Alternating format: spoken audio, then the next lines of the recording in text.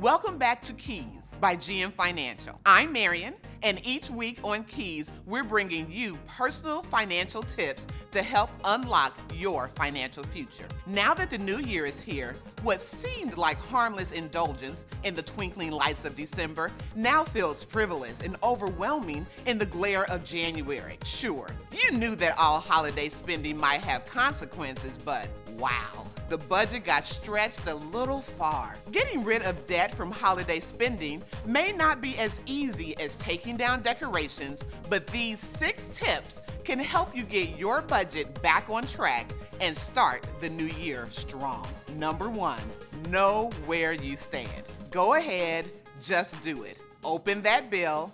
Pull up your banking app. It might sting at first, but you need to know exactly how far you strayed from your budget. Once you assess the damage, you can start making a smart and intentional plan about how to work your way back. Number 2, ignore sales. BOGO, 20% off. $10 back for every $100 spent. After holiday sales might seem too good to miss, but spending money on unnecessary purchases will only put you further away from your goal. Ignore the sales for now and put the money you would have spent toward reducing your holiday debt. Number 3, stick to your schedule. Resist the temptation to ignore an overwhelming bill that's due. Missing payments can hurt your credit and may lead to higher interest costs.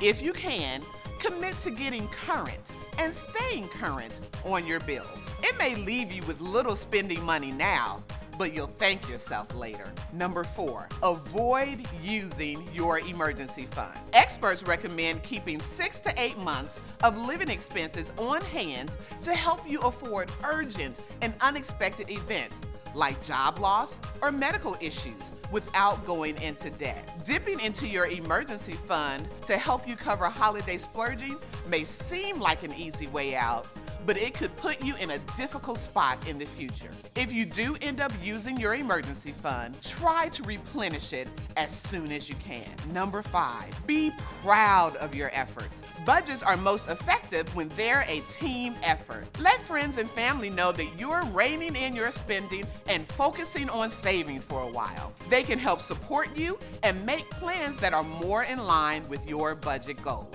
And number 6, learn from your mistakes. You can't change the past, but you can learn from it. Keep these lessons in mind during the big spending seasons in the coming year. Consider starting a holiday fund now by putting $10 to $20 a week into a special savings account. Find more ways to get your new year on track and off to a strong start. Check back next time for more Keys.